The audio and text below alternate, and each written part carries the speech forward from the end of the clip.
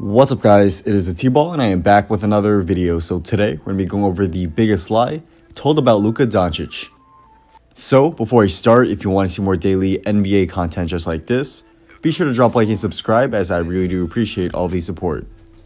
So Luka Doncic has had an amazing rookie year, putting up historic numbers that have surpassed even LeBron James' first year numbers. Luka is averaging 21.1 points, 7.6 rebounds, 5.9 assists, 1.1 steals, and 0.3 blocks in 32.2 minutes per game, and he has an overall great all-around game with very few weaknesses already. Of course, he does need to improve his efficiency a bit, as well as his defense, but besides that, there aren't really many holes in Luka's game. However, one thing that many people have said that was a big weakness for Doncic coming into the NBA, and actually what some are still saying, is that Luka is unathletic. People believe that this will limit Luka's ceiling on both ends of the floor, and it would be a huge problem for Doncic. However, this has simply not been the case, and it's just not true.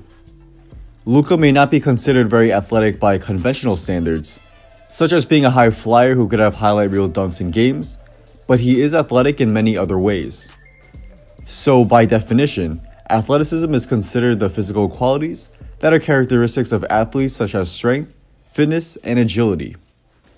Luka specifically has great strength, which has allowed him to thrive on offense.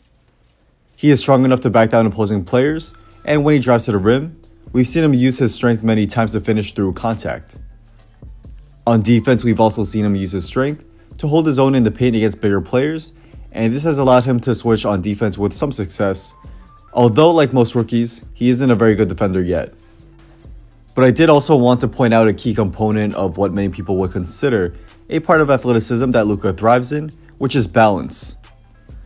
We've seen how well Doncic utilizes his balance on offense, where he uses his ability to always stay on balance to score.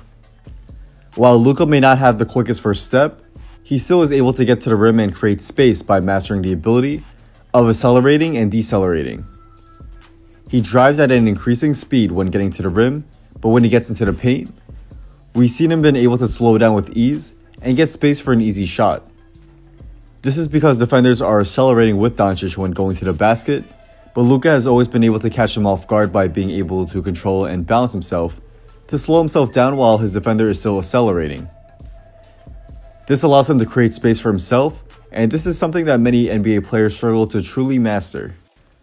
Overall, Luka Doncic may not be what many people would consider to be very athletic, because he isn't a very high leaper, but when you take a close look at his game, he does use other aspects of great athleticism to thrive in the NBA. He has great strength and balance that likely surpasses most other players, and this is something that has gotten overlooked. We should stop determining athleticism by only looking at a player's vertical leap, and I think this is what scouts did in the 2018 NBA draft, leading to Doncic sliding to the number 3 pick. So while Doncic may not be able to jump the highest in the NBA, he is still definitely not unathletic by any means, which is the biggest lie told about him. So that's a wrap. Thank you all for watching. If you guys did enjoy this video and want to see more daily NBA content just like this, be sure to drop a like and subscribe, and also be sure to turn on post notifications so you can stay updated on when my newest video will be coming out. Also follow me on Instagram and hit me up if you want to talk about basketball, business, or have any video ideas for me to do. Let me know as I do try to get back to all guys there. Drop a comment down below on who you think will be the Rookie of the Year. Do you think it's going to be Luka, Trae Young, or someone else? Let me know down in the comments below. As I do read all comments, I'm definitely interested to see what you guys have to say. So with all that being said, once again, thank you all for watching, and hopefully I will see you guys soon for our next video. Peace.